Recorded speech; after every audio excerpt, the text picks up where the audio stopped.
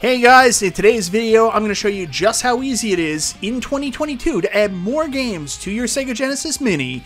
This is Mike from MichaelBtheGameGenie, and let's get started.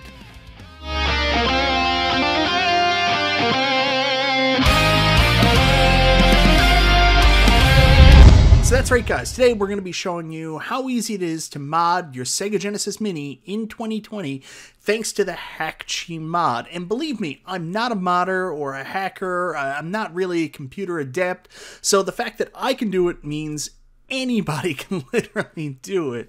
So for those of you guys who've been following me for a while, you know that I usually buy 2 of these mini consoles every time they come out. I get one that I leave stock because I love stock stuff, and then I get one to mod and fool around with. With the Sega Genesis Mini, I didn't do that initially. I actually just bought the one and said that'll be enough. However, after a while, I got really interested in possibly picking up a second one to mod them. The only problem is they got a little bit hard to get. However, I went to the Brick about 2 weeks ago and they had some old Sega Genesis Mini stock that was still there around $100, and I was hemming and hawing on whether or not I was going to buy it until I went in the other day to look for the Killer Instinct Arcade 1-Up, and sitting there on the clearance shelf was the Mini for $48, and I thought now was the time to jump on this and finally pick one up and mod it. So anyways, now that I have this device in my hands, let's take a look at how easy it is. So guys, the first thing you're going to want to do is go to GitHub Team Shinkansen Hackchi 2.c releases. Don't worry guys, you're not going to have to remember that. I'll leave a link down in the description below. But if you head over to the Hackchi page, this is where you're going to be able to download the Hackchi app that will let you update your device. So you can either add the portable zip to bring it in or just do the installer. I did the installer. Just click on it, agree to everything, and let Hackchi have full control of your device. You might want to make sure you have your software, security software and everything turned off just to make sure it works okay. Hit install and you are good to go. So because I was stupid and I didn't put Hackchi on my desktop, I go in here and I find it under my recommended settings, or I just type in Hackchi, bring it up, and it just takes a minute for it to come up, and it also updates the game list. Now what you're going to get is it'll list off the original games. It'll usually build those. I have hidden the Japanese games because I'm not going to play those. You can leave them on if you want, but they're going to take up valuable space, which we'll talk a little bit about later. I did leave the US games, the original games, because you can take them out and add your own, but I just decided to leave the original as their own folder. I'm a stock guy. I can't help myself, guys. But then what you do in order to add more games, you can see I've got the entire Sega Genesis library, US library, all from backups from my original games, wink wink. I've already got them added. In order for you to add more games, you're just going to click add more games. You're going to go to a folder where you have your ROMs. I've got mine in a special place called Mike's Laptop, Personal ROMs, Genesis. All you have to do is click on that game, hit open, and it'll load it up for you to add. So then once you get the games added that you wanted, then the next step is to actually connect your Sega Genesis. So what you're going to do is you're going to have to actually get your Genesis out, and you're going to have to connect it to your PC where this is running through a micro USB cable. Now the problem is this system actually comes with a micro USB cable that connects to your charging port. However, the micro USB cable doesn't have any data lines, so you're going to need a separate cable. Now me personally, the easiest thing for me to use was just, I have a bunch of these mini consoles around.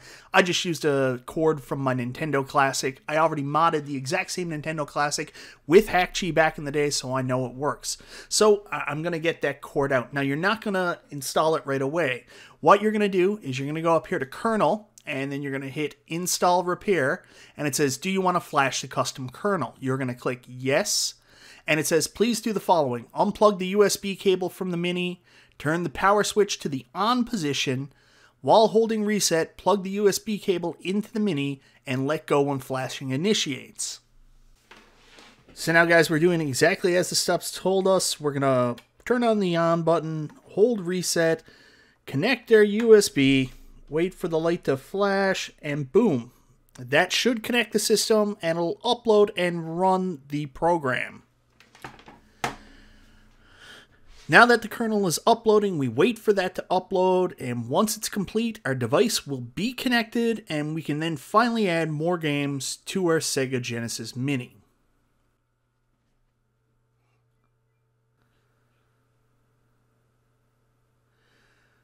Now, during this process, your Mini will reboot. Please don't be concerned about this. It doesn't mean that your device is broken. This is natural for the process, and sometimes you'll even get an error saying it's taking a while for your Mini to reboot and you may have to try again. Don't freak out. Very easy. Just wait for your Mini to reboot, and part of the process. So the system is rebooted. We're still waiting for it to install Hackchi, but you can notice down on the bottom, we've got the green light. That means our system is online and we are good to go with the Sega Genesis Mini once Hackchi finishes installing. This is actually moving pretty quick. I might not even have to fast forward this, which I was fully anticipating to do. And we go through the reboot process again. Fingers crossed. No issues with the reboot. There we go. Done. You can now upload games to your Sega Genesis Mini. Let's rock and roll, guys. So, as you guys can see, I've already got a bunch of games uploaded. The Addams Family, Adventures of Batman and Robin, Afterburner 2. I uploaded the entire library. Like I mentioned, that I legally have backups of. Wink, wink.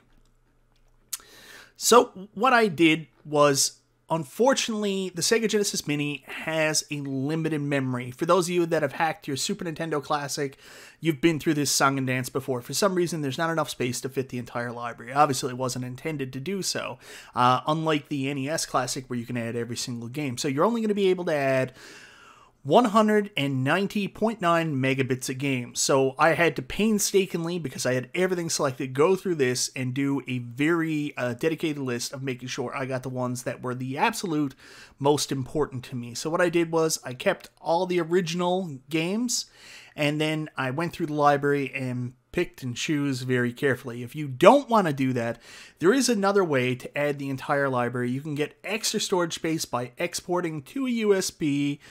And you can also do other shit too. Like if you want to further cannibalize the system, you can add RetroArch and then have multiple consoles playing off this. Now, if you guys are interested in learning more about that, I advise you to go check out my buddy Restalgia's channel. He is a wizard when it comes to hacking systems. I don't really know what he does for a living. I believe he's Neo from The Matrix. But if you're interested in learning how to hack anything that's ever been put on this earth, Restalgia probably already has you covered. So go check out his shit. It's, in fact, the video I initially watched to learn how to hack my Sega Genesis Mini in the first place. But since this video's come out, there's been a couple new features with the new Hackchi, and I wanted to show that anybody could do it, even a simpleton like myself. But you can go check out Restalgia's video. He'll show you how to export to a USB and to add extra consoles and systems onto the Sega Genesis Mini, if you will. So back to our loading process. I'm going to keep this as stock as possible. I'm not going to use the USB. I'm just going to use the included games. So I've got 188.2 megabytes of games selected. So guys, if you go on this, you can see that I already have artwork added to the game. So that's what they'll show up like when you go into the Sega Genesis Mini. In order to do that, all you're going to do is you basically right-click on the games that you want. And then you basically select the games that you want. If you hit Control, you can add multiple. You're going to hit right-click, and then you're going to say Scan for new box art for selected games, and it will include it there. Now, if you're not happy with anything, you can also go in and change it piece by piece, like Spine, for example. We can also look at the other options. We've got Genesis, Genesis USA, Mega Drive. So we want the Genesis USA to match the box. We're going to hit OK, and then we can change it. So pretty simple process. You can get everything looking just the way you want it. There you go. Adventures of Batman and Robin, we'll do the same thing again. Let's go into Spine, and we're going to change it to USA Red Stripes because that looks the best. Now, if you get down here to Afterburner, Afterburner looks good. So Spine, we can change that as well. but it's where it should be, so hit OK. Anyways, loads of customizable options. You can make this thing look good. Now, when you're done, you've got everything happy, you've got the games you want selected. I've got 270 games on this son of a bitch. I've got the games that I want there. When you're happy, I made this mistake the first time I did it. I thought I was just done. Then you're going to have to hit synchronize games, synchronize selected games with the Mini. Once you hit that, it's going to process, calculate your free space, and install the games to your Sega Genesis Mini. You're almost done.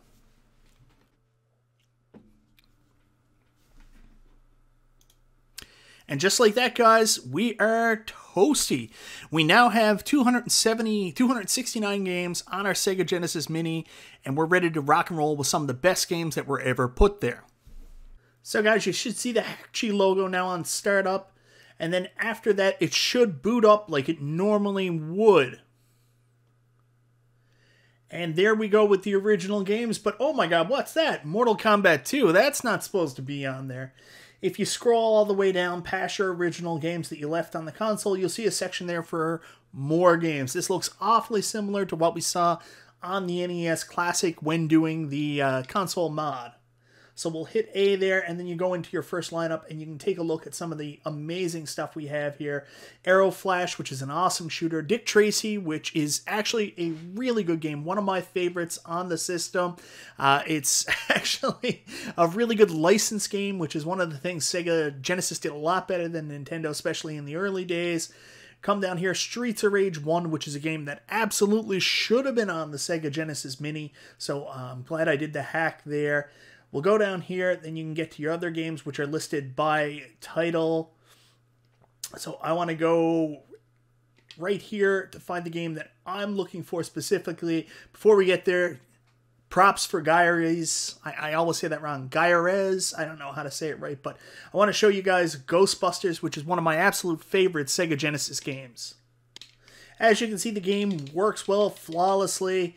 I used to have this game when I was full-on collecting Sega Genesis cartridge games back in the day. I have only played it through emulation on Raspberry Pi and other shit like that for the last little while, and let me tell you, I miss playing it with the appropriate controls for once. This feels good. It's good to be back home and playing this the right way. It runs really super well on the Genesis. I'm very happy to have this added to my Genesis Mini. Then to get out of the game, you just hit your reset button. You can go down here, return to the main menu like normal. You've got your save slots, everything you normally would have. Another game I want to show you here is Troubleshooter, which is a Vic Tokai game. May not be the most popular game with a lot of people, but I absolutely love it. On the last days of me having my physical Genesis collection, this is the one that always seemed to be in my Genesis. So for those of you that have never played Troubleshooter before, you are in for a treat. This is just a fantastic game, and it works so well on the Genesis Mini after doing the hack. It's a fun shooter game, one of my personal favorites. So excited to be able to play this with the right control and controllers again. It makes all the difference in the world. Playing it on an emulator, even though it's good, it's just not the same. This is an emulator designed for the Sega Genesis, and everything just looks great. I mean, graphically, such a beautiful game. All the Genesis stuff looks amazing running on the Genesis Mini with the Hackchi mod. Unfortunately, not everything works perfectly, though, because you have Teenage Mutant Ninja Turtles Hyperstone Heist, one of the best games on the Genesis, their version of the arcade game with some changed features, and it may be the best home console version of Turtles. That's arguable, I guess, but I was always a really big fan of it. You can get it to play on your Sega Genesis Mini. Unfortunately, though, with the emulator, there's a problem. And once the game starts, there is no audio. It still looks good, still plays good. You just can't hear anything, which is a real shame because who wants to play a game without the audio? That's why you're going to have to rely on my buddy Nostalgia and his Hackchi mod that also includes RetroArch. So guys, like I said, that's all there is to it. Modding the Sega Genesis Mini really is that easy. And again, if I can do it, anybody can do it. And thankfully now, I have a really cool little mini Sega Genesis Mini with everything I've ever wanted on it, realistically. And for those of you who want like the full library, or you want to see what else your system could do, maybe run Sega CD games, maybe run Super Nintendo and other shit like that, go check out my buddy's Nostalgia's videos. He's the king of hacking. Go check him out for all your hacking needs. Anyways, guys, let me know what you think. Is hacking the Sega Genesis Mini something you guys are interested in, or something you guys have already done? And if so, what games did you add to the console that you thought absolutely had to be there?